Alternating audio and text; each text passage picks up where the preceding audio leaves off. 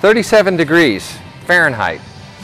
It doesn't seem like it's that cold, but it's plenty cold. This is about as warm as this box will get. This is our cold box where we serve all of our beer that's on tap in here. Come on in.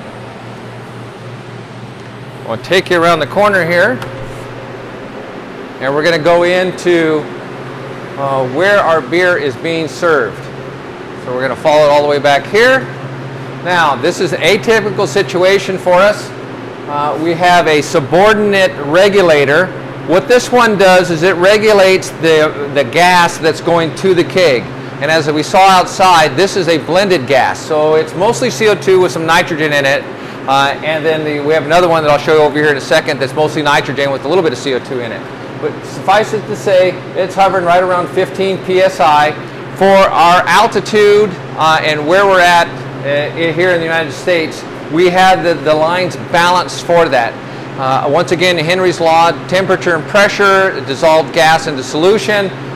You need to run a certain length of line with a certain diameter of internal diameter to make sure that the beer doesn't gets too gassy as it comes out of solution, as it gets dispensed. So gas pressure comes down in through the top of the keg, through here, through a keg coupler, and then it pushes down on the beer here, and then that beer comes out of a little spear that's on the inside, and then this is the beer that you're seeing in this clear hose.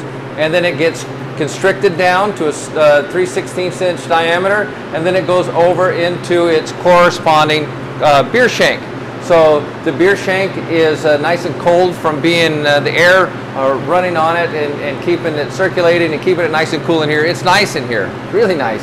And so the shank's nice and cold, and then the faucet's on the other side of the wall here, and that's where the beer comes out. So this is a direct draw system. Let me show you nitrogen. We can tell the difference between CO2 and nitrogen. CO2's got the red hose, nitrogen's got the blue hose.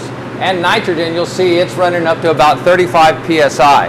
So over here on the other ones, they're between 15 and 18 psi, mostly CO2, and 32 to 35 psi for nitrogen. And this would be a nitro beer. It's designated nitro, which means that it's got more nitrogen in it than it does CO2.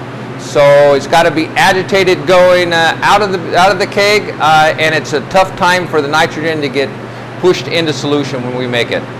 That's our direct draw system here.